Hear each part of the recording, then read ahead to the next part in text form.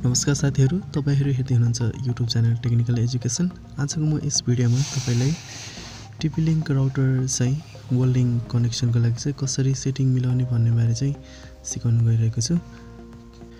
फर्स्टमा चाहिँ त्यहाँ तपाईको राउटरमा रिसेट भन्ने सानो प्वाल हुन्छ।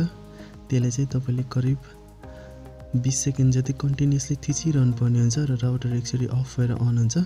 अन भइसकेपछि तपाईको चाहिँ राउटर रिसेट हुन्छ। जस्ट घडी हेरेर 20 सेकेन्ड जति थिच्दा पनि हुन्छ र रिसेट गरिसकेपछि तपाईले राउटरलाई ल्यान्ड 1 ल्यान्ड 2 ल्यान्ड 3 ल्यान्ड 4 भनेर तपाईको त्यहाँ ल्यान्डको पोर्टहरु हुन्छ। तिनीहरु मध्ये कुनै एउटा ल्यान्ड 1 ल्यान्ड 2 ल्यान्ड 3 जुनमा जोडे पनि एउटा पोर्टमा जोड्नुस् र कम्प्युटरमा लगेर इथरनेट तारले चाहिँ जोड्नुस्। अर्को पोर्टले चाहिँ कम्प्युटरमा जोड्नुस् र कम्प्युटरमा जोडेपछि तपाई जान सक्नुहुन्छ।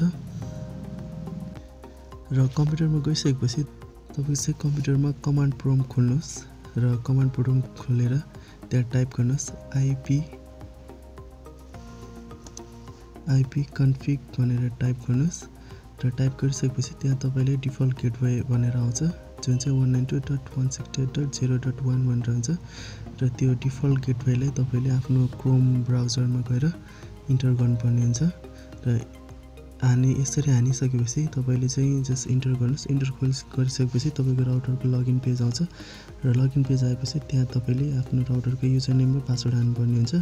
युजर नेम एडमिन र पासवर्ड एडमिन हालेर लगइन गर्नुपर्ने हुन्छ र लगइन गरिसकेपछि तपाईको यस्तो इन्टरफेस आउँछ र इन्टरफेस यस्तो आएपछि तपाईले चाहिँ वायरलेस अप्सनमा गएर वायरलेस सेटिङमा गएर क्लिक गर्नुपर्ने हुन्छ र त्यहाँ तपाईको चाहिँ वाइफाईको नाम चेन्ज गर्ने अप्सन आउँछ र यहाँबाट यसरी तपाईले वाइफाईको नाम चेन्ज गर्न सक्नुहुन्छ र नाम चेन्ज गरेर यसरी सेभ गर्नुपर्ने हुन्छ र मैले यसमा चाहिँ वाइफाईको नाम ओमकार राखिरहेको छु र सेभ गरे मैले र यसमा वाइफाईको नाम चाहिँ चेन्ज भएको छ। पासवर्डको लागि चाहिँ वायरलेस सिक्युरिटी भन्ने अप्सनमा जानुपर्ने हुन्छ र त्यहाँ गएर तपाई कोही बेला डिसेबल भन्ने अप्सनमा चाहिँ क्लिक भएको हुन्छ। तपाईले चाहिँ WPA1/WPA2 मा चाहिँ सिलेक्ट गर्नुपर्ने हुन्छ र त्यसमा गएर तपाईले अब आफ्नो वाइफाईको पासवर्ड जे राख्नुपर्ने हुन्छ त्यहाँ गएर आफ्नो वाइफाईको पासवर्ड राख्न सक्नुहुन्छ र पासवर्ड राखेर चाहिँ सेभ गर्नुभयो भने तपाईको चाहिँ वाइफाईको चाहिँ पासवर्ड यसरी चेन्ज हुन्छ। यसरी तपाईले वाइफाईको नाम र पासवर्ड चाहिँ चेन्ज गर्न सक्नुहुन्छ TP-Link राउटरको। अब यदि तपाईले वर्ल्डलिंकको इन्टरनेटमा चाहिँ सेकेन्डरी राउटर राख्न खोज्नु भएको छ भने त्यसको लागि चाहिँ DHCP अफ गर्नुपर्ने हुन्छ र यसमा चाहिँ म यहाँ पासवर्ड राखिरहेको छु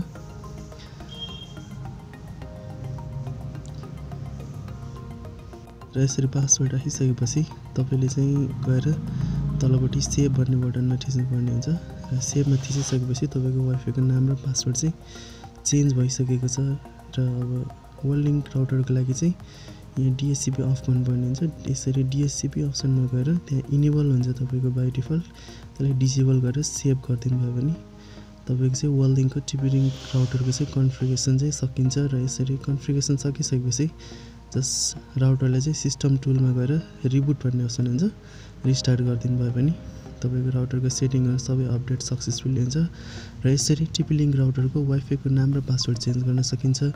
र यदि तपाईको चाहिँ वर्ल्डलिंकको चाहिँ युजर हुनुहुन्छ भने त्यसको लागि चाहिँ तपाईले DHCP लाई अफ गर्नुपर्ने हुन्छ। डिसेबल गरेर सेभ गरेर ल्यान्ड देखि ल्यान्डमा चाहिँ तार मेन राउटरमा चाहिँ ल्यान्ड 1 ल्यान्ड 2 ल्यान्ड 3 ल्यान्ड 4 कति हुन्छ त्यसबाट तार लिएर सेकेन्डरी राउटरको पनि ल्यान्ड 1 ल्यान्ड 2 ल्यान्ड 3 ल्यान्ड 4 जुन चाहिँमा जोडे पनि हुन्छ र यसरी TP-Link राउटरको चाहिँ वर्ल्डलिंक वाइफाईको लागि चाहिँ कन्फिगरेसन सेटिङ चाहिँ गरिन्छ।